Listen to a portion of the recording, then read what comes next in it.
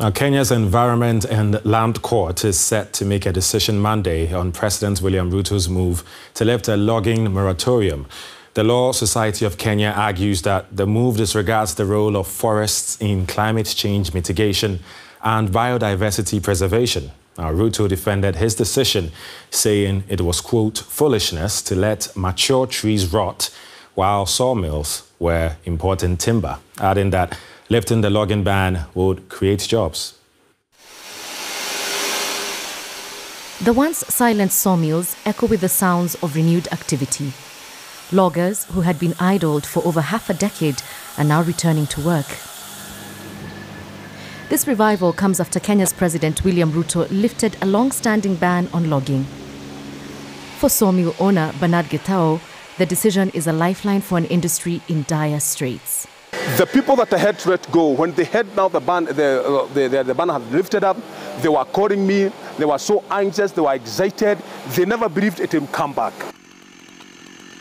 According to government figures, Kenya's timber industry employs 50,000 people directly and another 300,000 indirectly.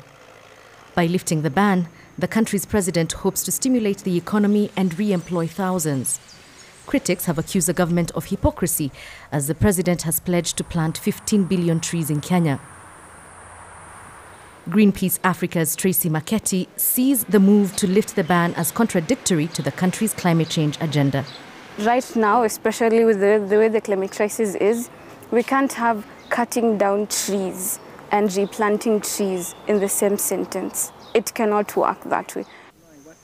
However, the country's Environment Ministry insists that logging will be restricted to plantation forests, specifically established for wood harvesting. We don't do any logging in the indigenous forest. They are the areas that are for protection and for environmental purposes. Despite these assurances, conservationists have voiced concerns that this policy could lead to an alarming rate of deforestation. For the sawmillers, they hope the courts will uphold the president's decision to lift the ban, as their livelihoods depend on it. So how can Kenya's forests be managed more sustainably? I asked Alex Lemakoko, who is the new head of the Kenya Forest Service. Forest management is guided by principles of forestry practice. It's also guided by international protocols of forestry management, domestic instruments and laws that guide on what must be done in forest management.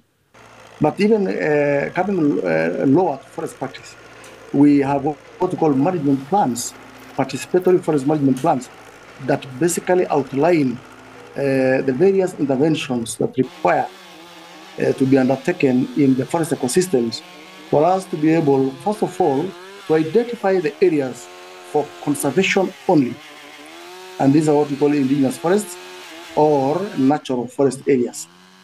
But at the periphery of all our forest stations, we have areas that are designated for what we call rational utilization of forest resources. This is why we have what we call the intervention areas, where the communities interact with the forest resource through being allowed by the law to benefit either directly or indirectly from rational utilization of our forest, including what we call non-destructive use of our forests. Now, plantations happen to be within that zone that has been zoned for only planting, tending, and harvesting at the biological station age. How is Kenya collaborating with other African countries to address deforestation and protect Africa's natural capital? It's something that you're directly involved in, aren't you?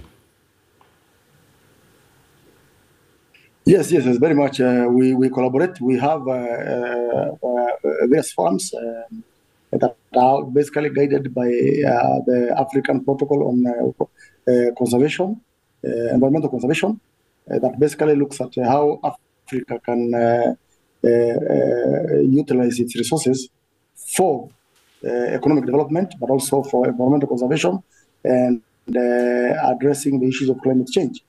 So we cooperate through the African, what you call regional protocols, In fact, at the Eastern African region, we have the Eastern Natural Conservation Protocol that basically guides on how we, as East African countries, can work together. We have forums that brings together the various forest agencies in all the countries, where we discuss issues and come up with plans to address issues of cross-border management. Yes. Okay.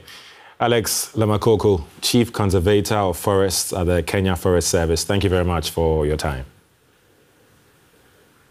Thank you very much.